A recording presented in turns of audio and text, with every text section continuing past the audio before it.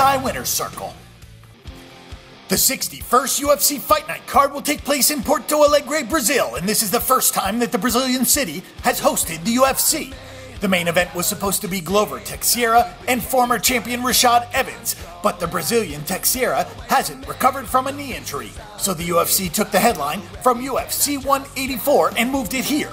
Now, Antonio Silva and Frank Mir will put the heavyweights in the spotlight in a very important bout for both men. As per usual, when the UFC heads to Brazil, the entire card is loaded with Brazilian talent. In the Antonio Silva vs Frank Mir heavyweight fight, Silva comes in at 18-5 with 1 NC. He is better known as Bigfoot and is known for his incredible power, but he has 2 first-round knockout losses and a draw against Mark Hunt that was turned into a no contest because he failed a drug test. This isn't Silva's first time having issues with drugs, so he might need a decisive win to prove he did it cleanly to stay in the UFC. Mir, at 16-9, has held the UFC heavyweight title belt on both an interim and undisputed basis in the past, but he has lost 4 straight, including 2 by technical knockout.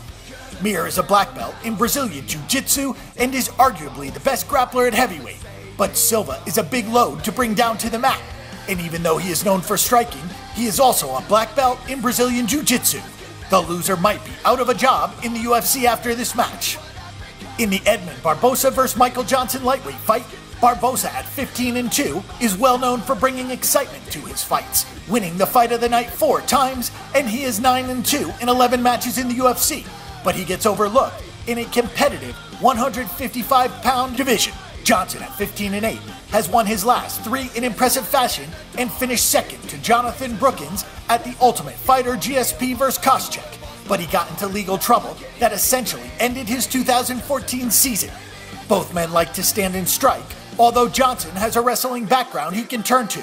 Barbosa is more of a Muay Thai striker, but he does have a purple belt in Brazilian Jiu-Jitsu. In the Cesar Ferreira vs Sam Alvey middleweight fight, Ferreira at 8-3 won the Ultimate Fighter Brazil middleweight tournament and has won 3 of his last 4, and he returns home where he has fought 4 of his last 5 fights. He is well-rounded, but Ferreira is a 3rd-degree black belt in Brazilian Jiu-Jitsu, and 2 of his losses have come via knockout, so he might be better suited to take this to the mat. Alvey, at 24-6, has fought from 170 to 205 pounds, but he has fared best at 185, and the Wisconsin native has split his first 2 UFC matches. He can wrestle, but Alvey's strength is in his knockout power, as he has won 15 fights via knockout and should want to keep this fight standing up, as Ferreira is definitely better on the ground. In the Rustam Kavalov vs Adriano Martins lightweight fight, Kavalov is 17-2, had a 6-win fight streak stopped by former lightweight champ Ben Henderson, but the Russian gave a good account of himself and really showed how much depth there is at 155 pounds. Martins, at 26-7, bounced back from a knockout loss to Donald Cerrone to knock out Juan Puig, while he has knocked out 12 fighters in his career. Martins is also a world-class grappler that has won 2 world championships. This could end up being the fight of the night between 2 men that would love to shoot up the ranks at 155 pounds. In the Ayuri Alcantara vs Frankie Saenz bantamweight fight, Alcantara is 31-5 with 1 NC. He puts a 3-win streak on the line, and he is dangerous wherever the fight goes, with 13 knockout and technical knockouts to go with 12 submissions.